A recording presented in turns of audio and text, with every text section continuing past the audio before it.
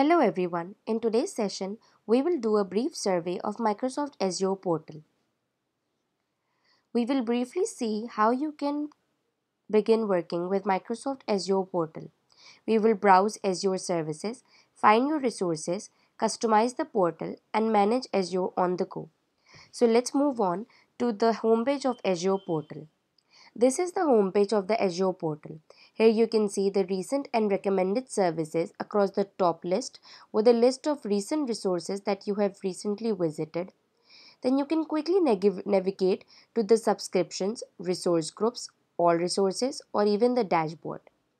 Then we have a button for tools that help you manage your Azure environment and links to useful resources like the technical documentation or even the Azure Updates Quick Start Center. On the left, you can find the Azure portal menu that helps you browse to resources by their type. In my menu, I can see the resource groups, app services, and much more. If I go to the top of the list and click on all services, this will take me to the full services list where I can browse this by category. These are all the categories present in Azure services. I'll click on all services and scroll through this list so you can see the massive amount of Azure services that are available to you. Now, if I want to see the services related to only SQL, I can simply type SQL in the search bar, and this will give me a list of all the services related to SQL. If I click on any of the services or just hover on the service, I can see a hover card. If I click on this star, this will be added to my favorites list. To see all the list of favorite services that I have already in my favorite list, I can simply click on favorites.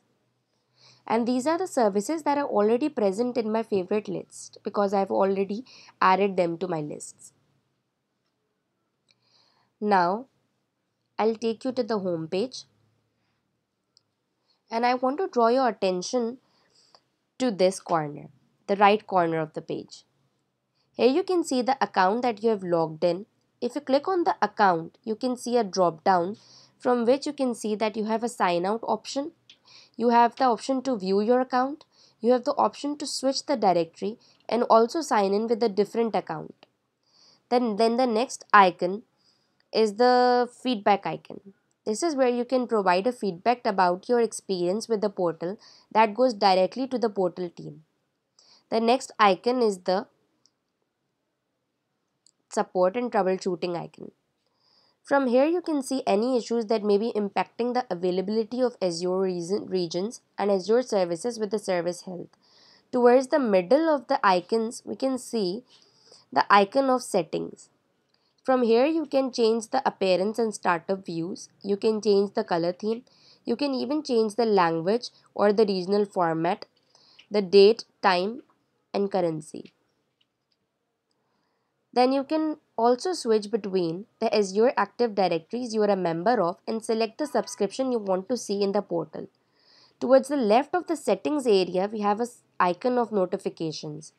This is where you can see the changes since your last login. Right now, I don't have any notification.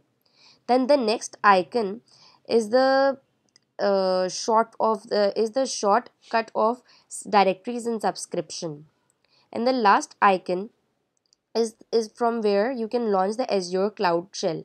The Cloud Shell is a browser-based shell that enables you to create and manage Azure resources from the command line without needing to install and configure command line tools on your workstation.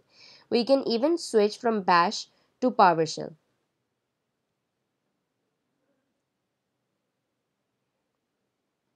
This is the PowerShell. Next, you can see the search bar. The search bar is a great tool for quickly finding resources or the resource groups, services, marketplace offerings, etc. That's it for today. Thank you.